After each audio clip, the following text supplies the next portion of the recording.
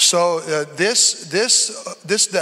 morning, we've already heard from Lowell Scott on cultural confusion and biblical clarity. And then we heard from Bob McEwen when economics, basically, from a biblical perspective. And let me start off by saying that when I use the phrase socialism, I'm not talking against helping people that are poor. And in the Bible, in the Old Testament and New, over and over and over, it tells us to reach out to the poor, to help the poor. It never was intended to be the government's job to do that.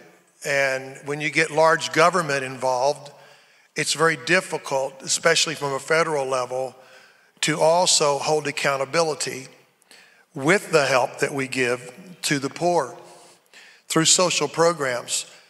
And so I'm for one, for more local government, I point out that this is the United States of America, that we have governors and we have state legislation, and that as a state, if we have smaller government, the state level, it helps us a lot and would help us get rid of some of the waste that McEwen was talking about on the video, EZSPIE. And my title is Biblical Freedom. And whom the Son has set free shall be free indeed. Galatians talks about not going back into slavery of sin. And Paul said that in the kingdom of God, there's no male or female, no slave or free, and no Jew or Greek. In other words, no racism, no sexism, and no, male and female, no slavery, right? No slavery. Everyone, all of us are individuals valued individually, no matter where we come from. And when you get to a biblical worldview, you get a biblical worldview and you look at things like life. Biblically, the Bible is very clear. Life begins at conception. And that answers the questions. It begins at conception. But if you don't believe the Bible and you come up with circumstantial things and go, well, what about this and what about that and what about this? Then you're not letting the guide of the biblical view guide your choices when you take a hard look at what does it mean and how do we live it out if life begins at conception. And so every life is valued. God doesn't value money. He doesn't value the rich over the poor. He doesn't say the one should rule over the other or vice versa.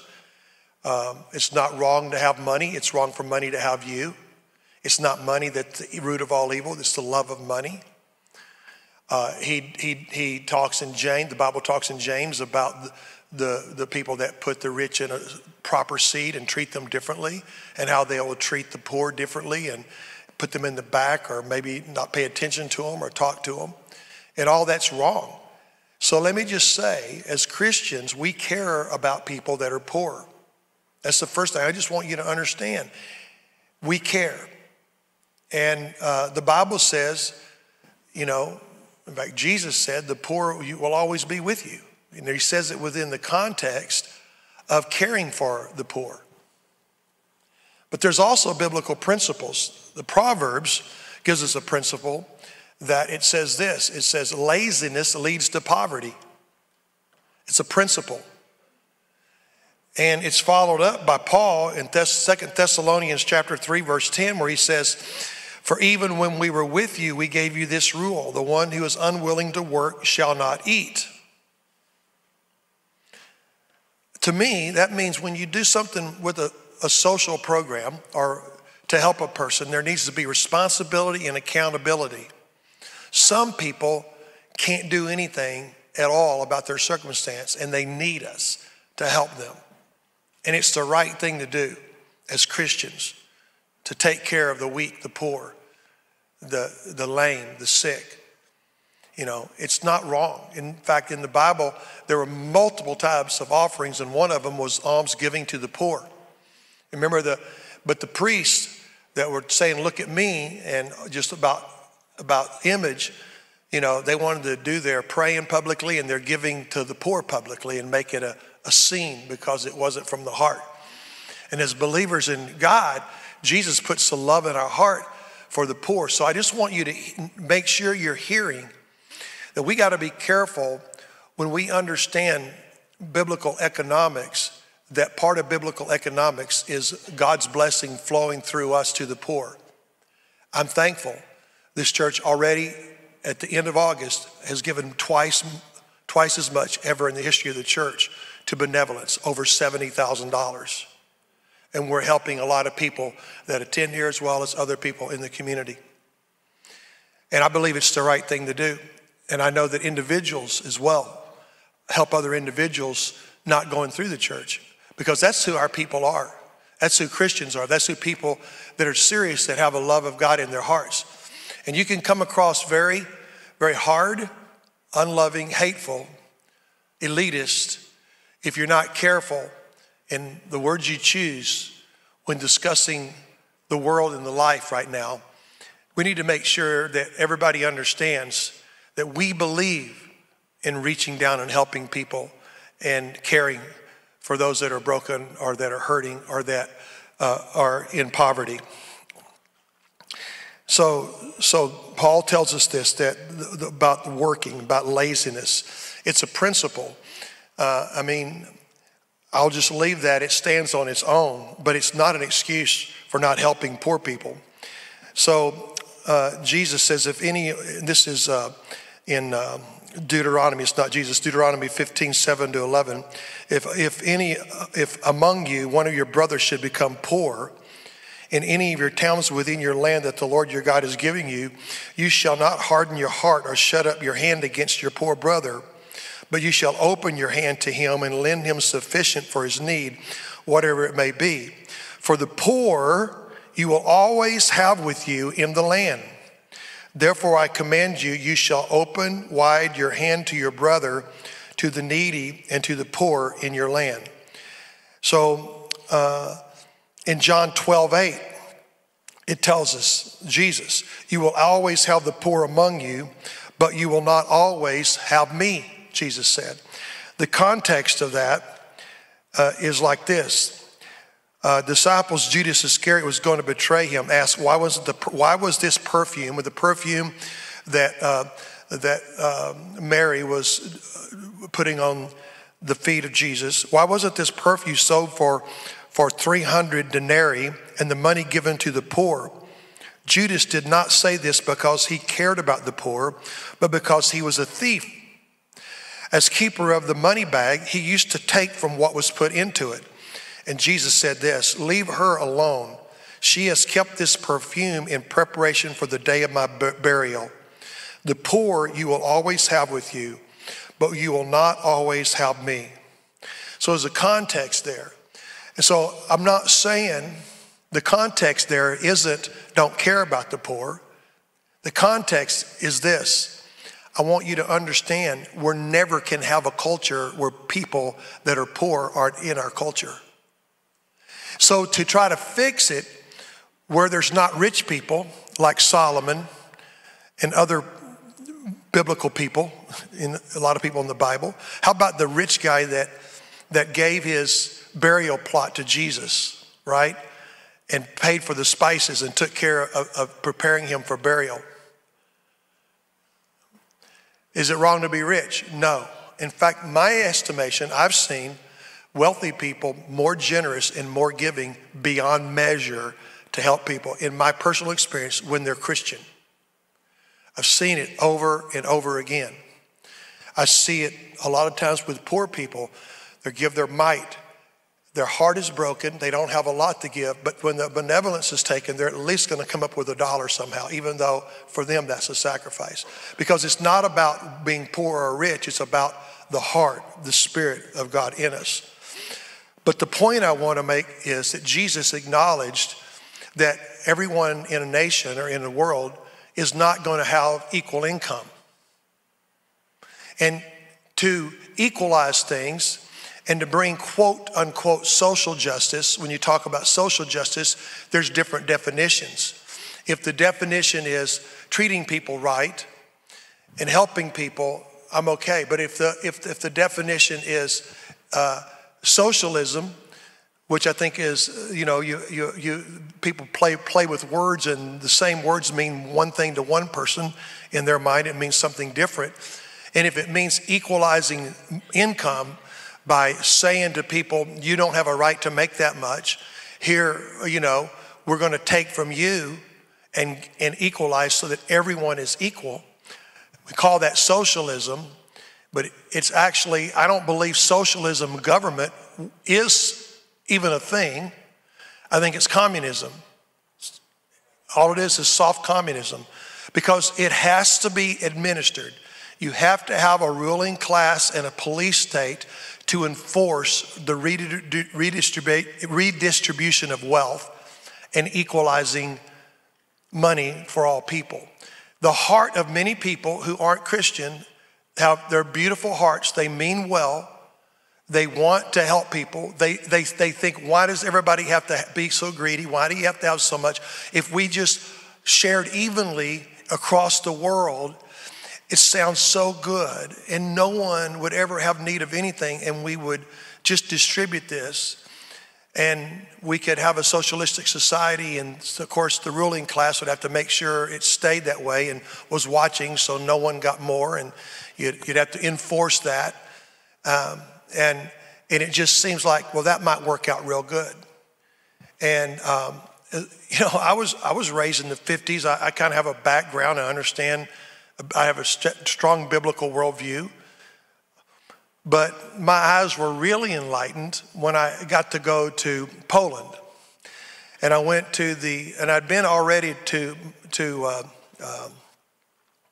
see the concentration camps in Germany, but now in Poland, to Birkenau, and to look at that and see what went on and see the rooms just filled with hair of Jewish people and gypsies and so forth, just hair, huge rooms of just hair, of suitcases, of little bitty kids' shoes, of their clothes, all their personal effects, and hear the stories that are true stories of where they tortured and killed people, right where they see the spot where they would put them up if they tried to escape, and shoot them as an example in front of everybody, right in front of their family. I mean, you can't, if you can go to Poland or go to Germany, then I would, Munich, there's a concentration camp there. Go see what communism turns into. It's just like the picture we were saying. If you don't follow the leaders, if you're, when they become in charge of everything and you don't do what they tell you, you kick back anything, then their answer is to take you out.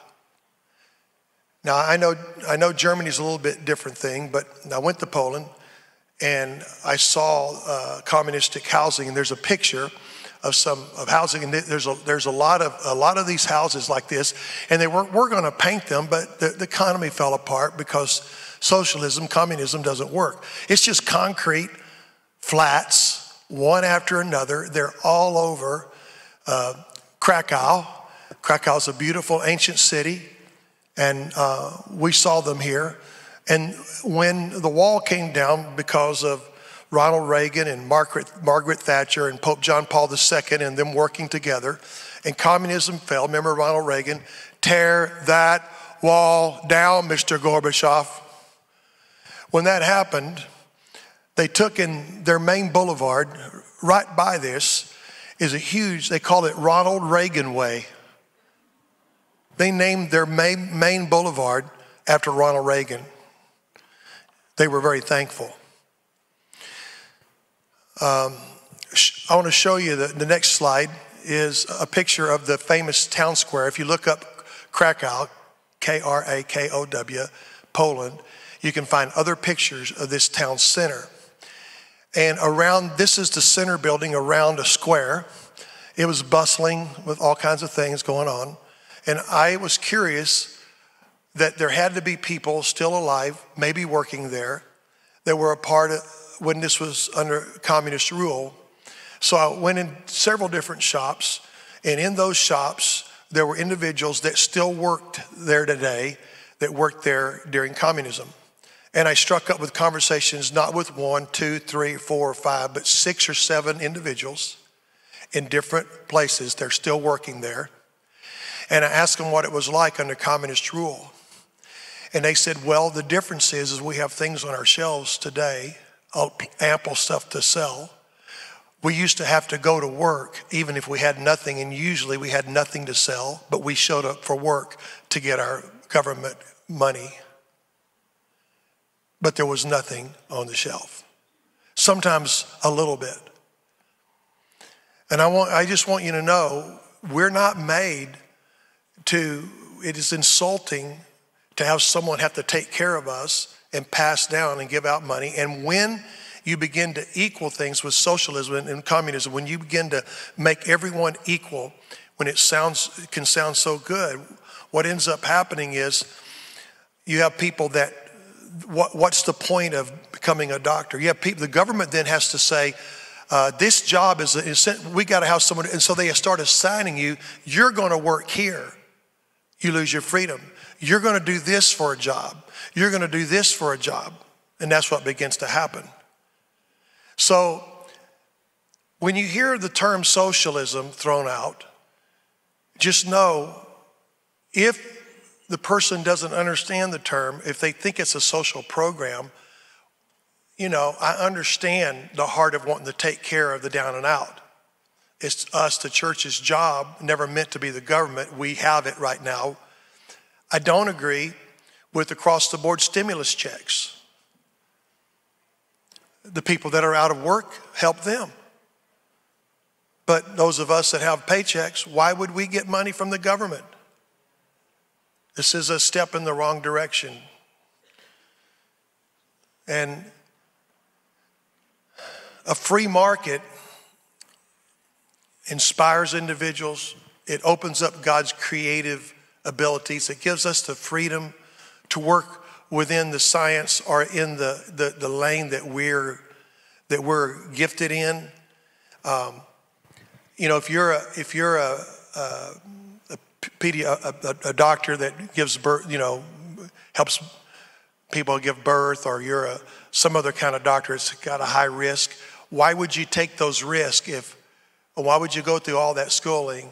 Why would you really care to do all of that if what you're going to get is going to be even with whoever else? I mean, if you've got a certain level of education and you can be a school teacher, why would you ever go on and get your master's? Why would you ever go on and get your doctorate? Where is the incentive to do more? Now, I want to make sure you understand, I'm not talking about caring in a social way about people that have been beaten down or battered for whatever reason, whether it's from a parent or whatever else the case may be. But I do believe in responsibility and accountability on the part of every person that receives help. Because when we as a church, or me as an individual, or you for your neighbor, reach to help someone, you're going to ask questions. You're going to give them more help than just money. You're going to give them help to talk to them. You're going to give them Jesus help. You're going to maybe help them better themselves educationally. You're going to maybe take a look at their lifestyle, maybe take a look at their spending, take a look at their budget, and teach them and help them learn to do better so that they become better citizens. So I wanted to show you that picture to tell you that I actually was there and saw that. And it scares you a lot when you realize once we become dependent on the government, then the government's in control of you, because if you don't do what they say, they don't give you what you need.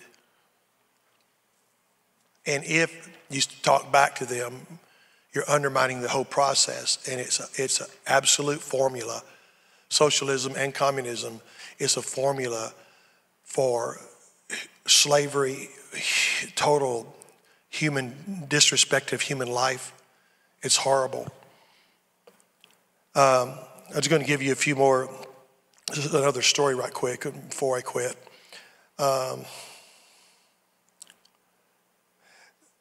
You may have remember the Bible parable in Matthew 25. And in the NIV, it's called the parable of the bags of gold.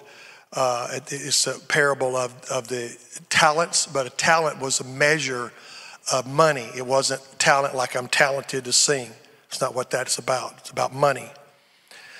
And he talks about going on a journey, and he gives, he trusted his wealth to 3 different guys. One, he gives them 5 bags of gold, one, 2 bags of gold, one bag of gold, okay?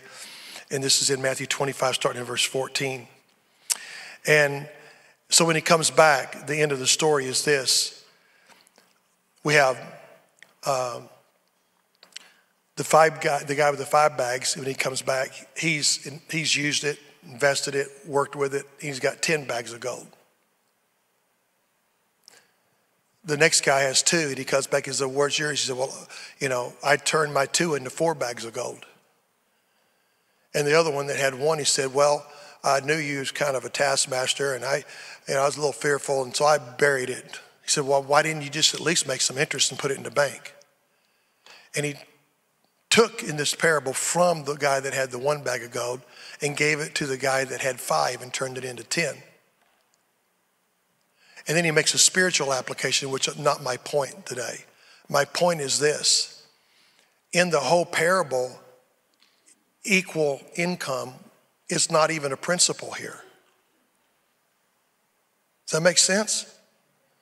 You see that in throughout Scripture. You see that equal. Jesus never tells, and he's talking about the harvest in that story. And he's talking about some other things, and it has eternal consequences when he gets done with it. But it doesn't equate to the fact that everyone should be paid the same, or that we should collect all the money in a big pot and distribute it evenly. It doesn't equate. And in Matthew 20, there's the parable of the workers in the vineyard. And so simply in this parable, it's about 9 a.m, and he says, "You want to go work in my vineyard? I'll pay you." See, these guys are standing around in the marketplace. They're not doing anything. And then about 3 p.m, so the guy said, "Sure." He starts working at 9. And about 3 p.m, he goes to another guy and he says, "Hey, would you work? And I'll pay you." He said, "Okay." So he went to work. You remember the story? The one guy worked all day long, and he gave him what he agreed to give him. The other guy worked 1 hour, and he gave him the same he gave him to the guy that worked all day. You see, when you think that you're entitled to something, look what he's got. I should have that. I mean, why did I have to work all day? He got the same amount. He only worked 1 hour. And in the story, he says, "It's my money. Who are you to say what I do with my money?" And I want to say to the government, who are you to say what I do with my money? Now, I'm not against any kind of taxes. I mean, I understand the roads have to be paid for somewhere. There's things you have to do. We need police force, we need other things. We need a military. I get that. But when you saw the graph up here about how much the government takes, if you keep it all, you're 100% free. If they keep it all, you're 100% a slave, and somewhere in between. We need to understand that biblical economics and the biblical perspective isn't that every person on earth, for it to be godly and for us to have love and for us to care about the poor, means we all make the same. See what I'm talking about? But Jesus did talk a lot about the poor. In fact, you're not gonna like this part. That rich guy, he told him, he says, "Go sell everything you have and give it to the poor," and he went away sad. So here's the bottom line, is There's two gods in Matthew 6. There's money and God. God that watches a sparrow fall and clothes the fields with lilies. And that we can trust him by putting him first. He'll take care of our food, clothing, and shelter. And there's money. So much so that the guy that gets enough decides, I just want to be fat and lazy, and he builds more barns and puts it in there, not knowing his life's going to be required of him. And the problem is that the issue in so many times is we don't like socialism. We don't like this kind of thing where the government makes us give them money so they can help people. But the church failed, and the government's doing this because the church won't let go of that money like the rich young ruler, because we're too close with our money and we don't want to let it flow through us. Like Pastor Lindell talked in our missions convention, let it flow through us, not only to evangelize, but to help people. So we rise up to help people, and then we do it out of relationship that's responsible and accountable, because God does care about the poor. And there's a balance to this. There's a form of government doesn't work, socialism, communism. We saw it. McEwen just told us, just showed it to us so clear. But Christianity doesn't work with just truth. It works with love and action, and that's where you help people. But you also help people with truth. When you love them and give them, you say, but this is how you've got to change, and you hold them accountable to make them. And then if they won't, the lazy don't eat. No work, no food. Now that's tough love. But there might be some other tough love in the Bible. Reject Jesus and you don't get to go to heaven. Jesus doesn't reject you. He gave his life for you. You go to hell by rejecting Jesus. That's tough, isn't it? I mean, why would God do that? Why did he give his son? Why would God ever send someone to hell? God doesn't send you to hell. You reject the heaven he's offered to you and paid for with his son Jesus, with great suffering, sacrifice. And so sometimes people make choices that end up putting them in a place that looks like we're mean. It is not mean to hold a person responsible and accountable when you pick them up and help them. Does that make sense? And so that's the biblical way to do it. The biblical way is to do that, not through government, but through the church and as people. And I'm not accusing any of you of being selfish or being money grubbers or not being benevolent. I just told you our church give an incredible amount of money just through the end of August, and we're helping a lot of people. So thank you. But socialism, when we take a look at freedom, God doesn't want us under socialism. He doesn't want us under communism. He wants to be free, to bless us, to flow through us so we can bless others, to pour through us his blessings to go to others. That's what he wants. But we have to not just build our barn and catch it all. It has to flow through us of love, not only for the lost, to give spiritual health and life, but to help people that are down and out, because there will be poor always.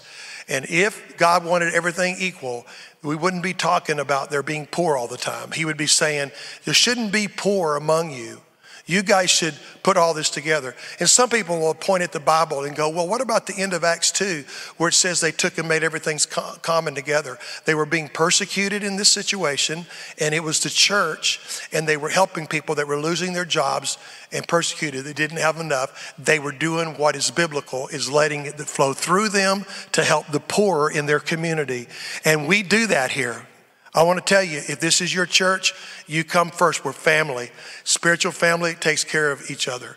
And we're going to put that above anything else, because that's what God wants us to do, care for one another. And but don't get this, this socialism thing, that term, the way I mean it to be, is a form of government to redistribute wealth. It doesn't work. It's wrong. It cannot work. Our culture is now, we have social programs. I don't know if we'll ever get that stopped. They just need to have accountability and responsibility. And as far as I'm concerned, and if I was a politician, if you would vote for me for governor, it'd be really good. I would try to get local control, and I would try to help people with accountability and responsibility, so there's something answerable. I'm not saying all of our federal programs don't have that, but it's just so big, even the best of intentions, it can't help but have a little bit of waste. It's just the way it is. All right, this has been good, hasn't it? Well, I tell you, Lowell hit a grand slam. Well, we're going to do another 2-minute stand-up, and that's all I have to say. And I want to tell you, thank you for listening to me. It's my deal to say, I've seen socialism firsthand, communism. It's the worst thing in the world. It's horrible. What it leads to is not here. So Tamara Scott's going to come, and we'll take a quick break, a couple minutes.